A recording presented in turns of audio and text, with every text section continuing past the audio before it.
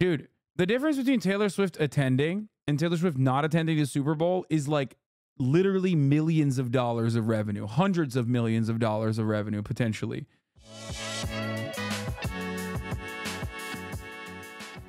Oh, I gotta say something about the Lions. So I know a little bit about football because like Will tells me all about it. I'm at the airport, at the Austin International Airport last night.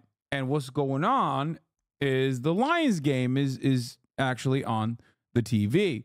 And normally I don't really care about that sort of thing at all, but like I'm a little bit invested partially because of like the whole Taylor Swift versus Stavi baby angle that's going on the other side, or was going on the other side, which I'll get to in a second. You know, the Baltimore Ravens. I see that the Lions, and I know very little about them, but I see that the Lions are like, they have like a 17-point lead or something, right? And I was like, wow, that's cool. So then I get on the flight, and then when I land, people are talking about how God hates the Lions, okay? That they are an affront to God. I got off the plane and they lost. How the is that possible? Like they were cooking. And now you got the 49ers versus the Chiefs, right? For those of you who don't know, the Chiefs are now the manufactured Mickey Mouse team in the league. Let's be real. Obviously, partially because of the whole entire new demographic that is captivated by football with the very public relationship of Taylor Swift and Travis Kelce. And on the other side, you, of course, had Baltimore Ravens. Baltimore Ravens is a bit of an underdog in this story, and you know, is being propped up by the sheer might of friend of the show, Stavi Baby, also known as Stavros Halkias, also known as Ronnie from Dundalk. Ronnie the Raven. I texted him already. Hold on. I did. I'll tell you about that in a second. I read that Taylor Swift has brought in over $300 million in revenue for the NFL this year. Crazy shit. So knowing what I know about the way sports works, I'm going to say it. It's scripted. There was no way that Baltimore was winning that. The Ravens were not an underdog. Okay, just let me build this narrative. Let me build a narrative that the Ravens were the underdog. Okay, stop. It's scripted. The NFL is scripted. Okay, it's scripted.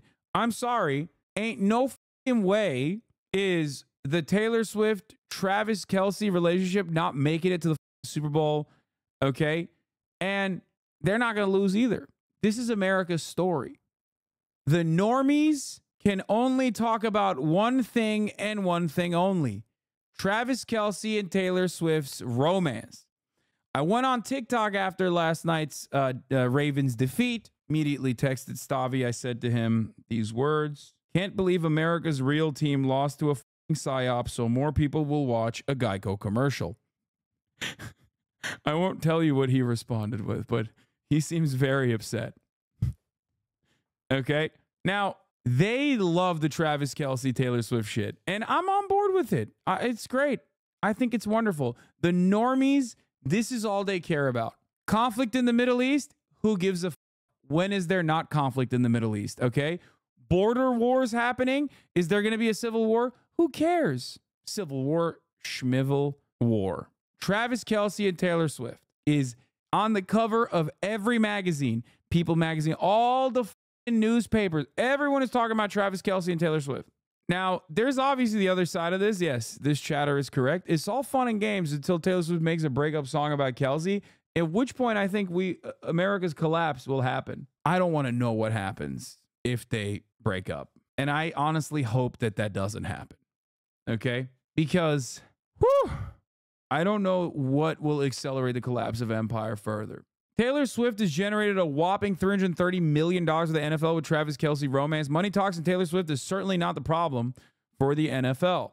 The pop megastar has been a financial boom for the NFL and for the Kansas City Chiefs in the wake of her romance with the star tight end Travis Kelce, according to a new report. Front Office Sports recently reported that Swift has created a brand value of $331 million for the Chiefs and the NFL, citing data from Apex Marketing Group. This data accounted for print, digital, radio, television highlights, and social media monitoring. Swift, since she attended her first Chiefs game on September 24th through January 22nd, one day after her divisional round appearance in Buffalo, and calculated a financial amount for each occurrence based on reach and impact, according to the report. the burning of jerseys alone would collapse our ecosystem. I don't know what will happen. All I will tell you is this: to understand like how much normie appeal this has and how popular this is, ESPN posted a TikTok of them right after like the Chiefs win. Okay. Where Travis Kelce turns back at the camera and is like, oh, the cameras are around, but I don't care. And then caresses her, grabs her by the small of her back, and lands a big fat smooch right on her mouth. Okay. There are people talking about how Travis Kelce is going to, win the Super Bowl. The Chiefs are going to win the Super Bowl. And then Taylor Swift and Travis Kelce are going to get married very publicly. And then they're going to have a child. And then the next America baby boom is going to happen. I saw that tweet and I think it's real. I think that's what's going on. The Chiefs win the Super Bowl. Kelce passes the trophy to Taylor before promptly getting down on one knee and proposing. 2 months pass as she announced her pregnancy. Marriages and birth rates skyrocket. The CCP collapses. Amazon moves headquarters to Kansas City. The S&P hits 9,000. What happens if the 49ers win? I think if the 49ers win, it's not all that devastating. Like, I don't think the Swifties care about football that much. Like, I just think that they'll stop caring about it because Taylor Swift is no longer going to be attending football games anyway.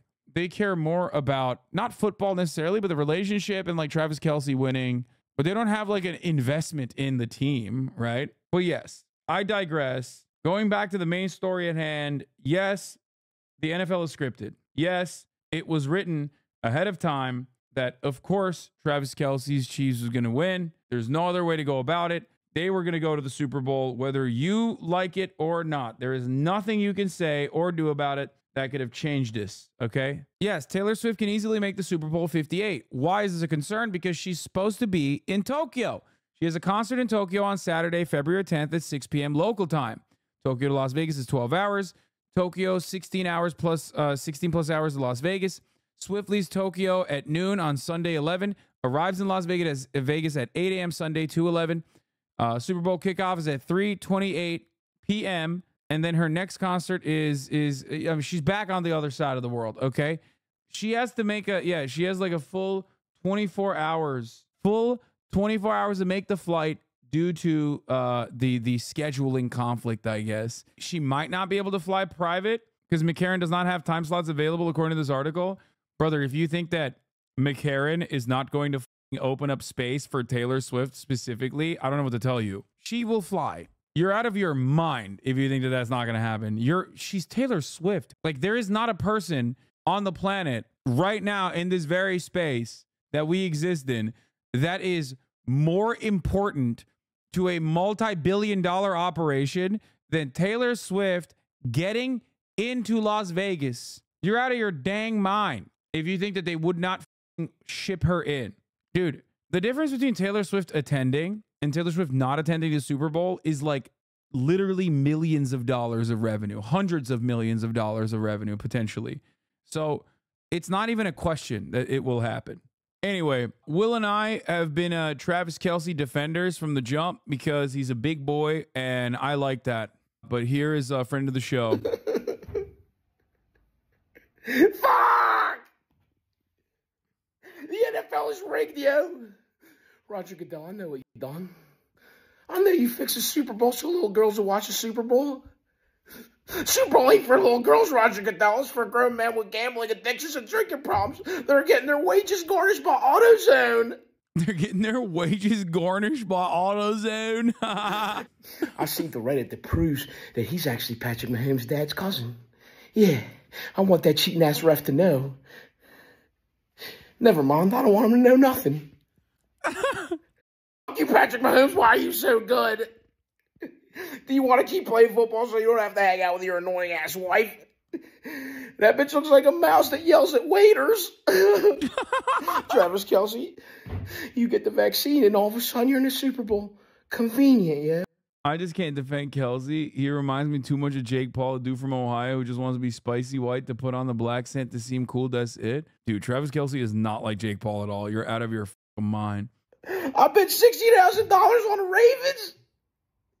Tabitha, baby, take me back. I ain't got the money, babe. Let's put a mortgage on your mom's trailer, okay? Cal Ripken Jr. cannot grow up without a dad. My bookie's gonna chop my penis off.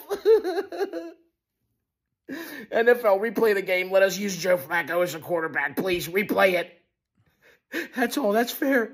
Replay the game because you fixed it, and this time we get Joe Flacco.